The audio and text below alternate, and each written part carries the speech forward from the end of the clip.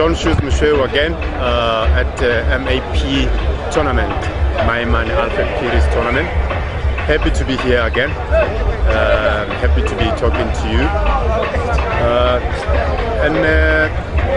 This is one of the tournaments that I would invite the likes of SAFA, the likes of all the federations, football federations, to come and take note of the development of the football that MAP is bringing to the people.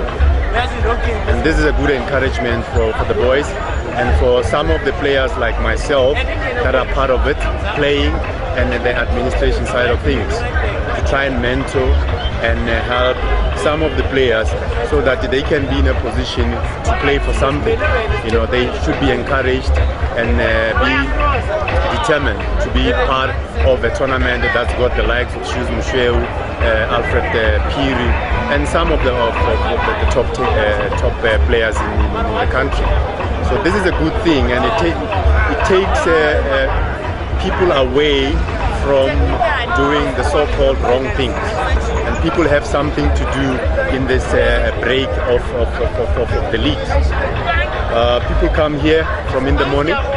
It creates even businesses for our old ladies, the so-called old ladies, and brings a lot of stuff. And sports sociology, the main part of society, bringing society and sport together. This is another opportunity for the upcoming stars. It's like development. It's like an academy.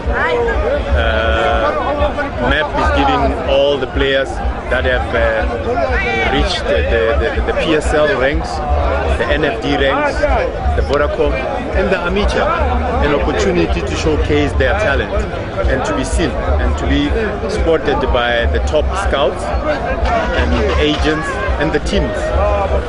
There's a lot of players that were spotted from such tournaments. So this is a good initiative. I so believe that all of us, as a footballing country, we can follow suit and do things of this nature to try and take our football to another level.